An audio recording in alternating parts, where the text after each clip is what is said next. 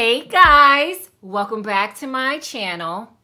So this past weekend, I had another 3 events to decorate. Oh my gosh, guys, when I tell you, at the end of the weekend, I could barely walk. My feet were killing me. It took me 2 days just to recover because it seems like July was just so busy. I was going from event to event to event, all right? So I was able to record all of the setups for you guys. In this video, we are gonna focus on the first event that I decorated. It was a surprise 60th birthday party. My clients were so sweet and they were so excited to be able to throw their mother a birthday party. This was her first ever birthday party, so they wanted to make sure it was really special for her. So let's get into the setup and then make sure you stay tuned to the end of the video so I can get into my lessons learned. All right, so let's get started.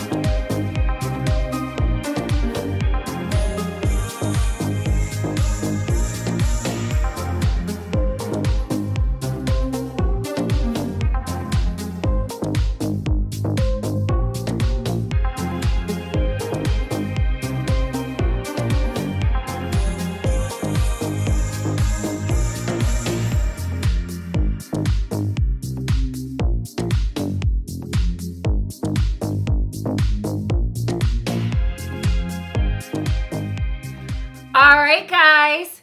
So that was the birthday party. Let me know in the comments, what did you think? I just felt so blessed to be able to take part in that birthday celebration. I'm in the process of planning my mom's 60th birthday party next year because she's another one. She has reminded us year after year that she has never had a birthday party, right? So I know how it feels to want to throw your mom, you know, something special so that she could be celebrated and she can have her day and then she can have those memories, right? Of everybody coming together to celebrate her birthday. So I just felt so blessed to be able to take part in that. All right, so let's get into the lessons learned because I do have a few of them.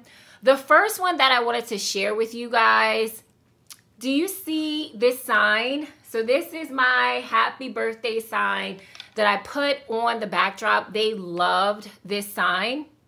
But guys, guess what? This was my third sign, okay? So the first happy birthday sign that I ordered was too small. So that's the first feedback that I have for you. If you're gonna be ordering a happy birthday sign for a backdrop that's at least 8 feet wide by 8 feet tall, so that's what that flower wall was. It's an 8 by 8.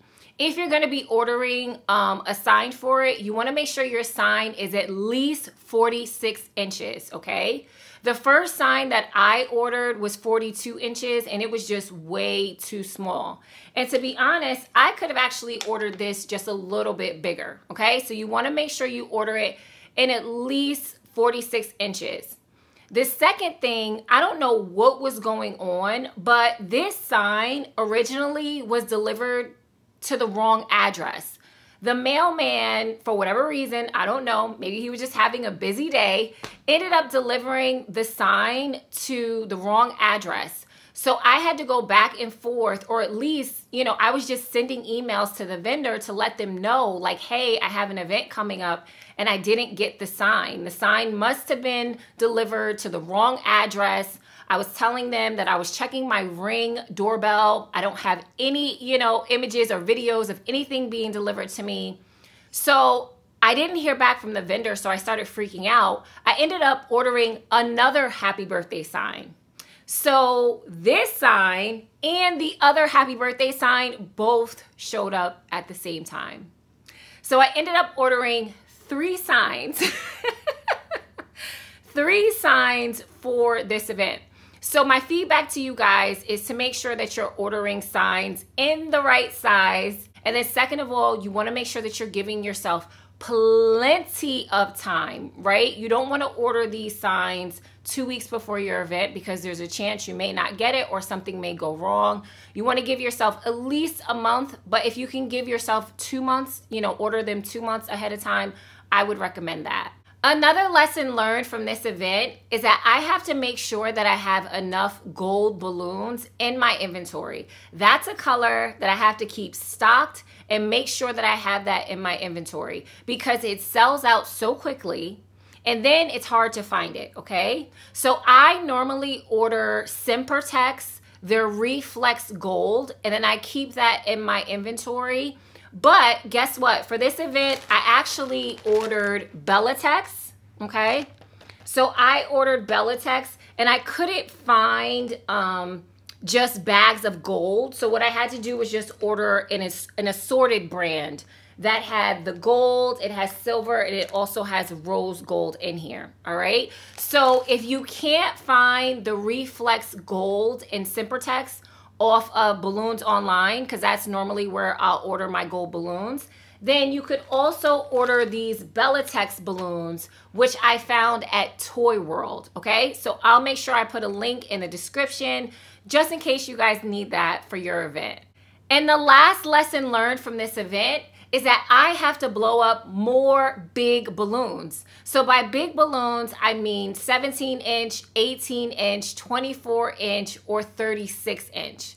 With this balloon backdrop, I realized that when I blew up my extra balloons, I really only blew up 9-inch and 5-inch. I didn't bring any bigger balloons, you know, to be able to shape my balloon backdrop and my balloon garland. So I have to make sure, you know, that I'm bringing enough balloons and make sure that I'm bringing the bigger balloons as well as the smaller balloons to shape my balloon garland.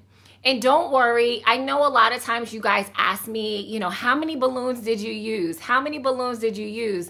When I'm setting up these events, I just don't have the time, you know, when I'm prepping for events and then when I, you know, have to go to the venue and set up, I don't have the time to count the balloons. But I am going to be working on some online courses for you guys so that you could see the decoration. And in those online courses, I'm going to tell you exactly how many balloons that you'll need for different types of backdrops, you know, to be able to shape and create beautiful balloon garlands. All right, guys, so those are my lessons learned. If you guys have any questions on any of the materials that I use, please be sure to check the description of this video. Don't forget, you get a 10% discount if you use my discount code for that flower wall, okay? Because I know some of you guys have said that you want to purchase your own flower wall from Rose Morning. I have a 10% off discount for you, all right? If you guys have any other questions, please let me know, and I'll see you in my next video.